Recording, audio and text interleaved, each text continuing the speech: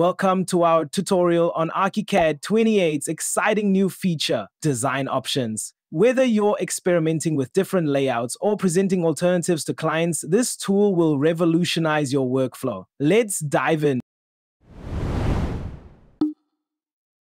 The design options feature allows you to explore multiple design variations within a single project file. This is perfect for testing ideas like alternate room layouts, facade treatments, or furniture arrangements. To access this feature, navigate to the top menu and click on Design Options.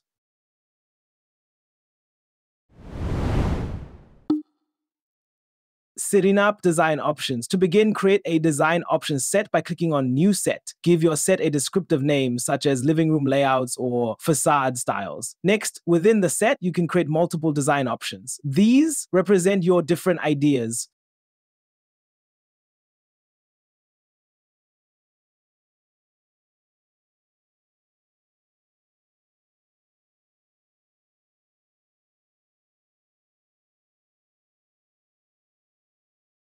Step 3, assigning elements to design options.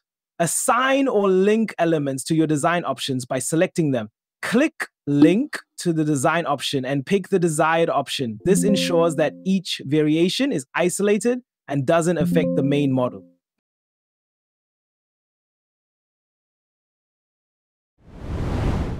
Step 4, switching between design options. Switching between options is simple. Use the design options palette to toggle between variations. This makes it easy to visualize and compare different designs directly within your project.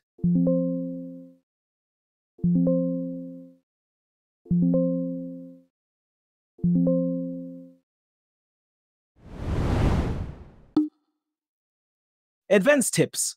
Here are a few tips to get the most out of design options. First, you can combine options from different sets to explore hybrid ideas. Second, manage element conflicts using the conflict resolution tool to maintain model integrity. And that's how you can leverage the design options feature in ArchiCAD 28 to streamline your creative process and enhance collaboration. Ready to get started? Open your project and start exploring new possibilities today. Don't forget to like, subscribe, and share for more ArchiCAD tips and tutorials. Visit the largest ArchiCAD library of templates, presets, object packs, ebooks, and many more to take your project to the next level.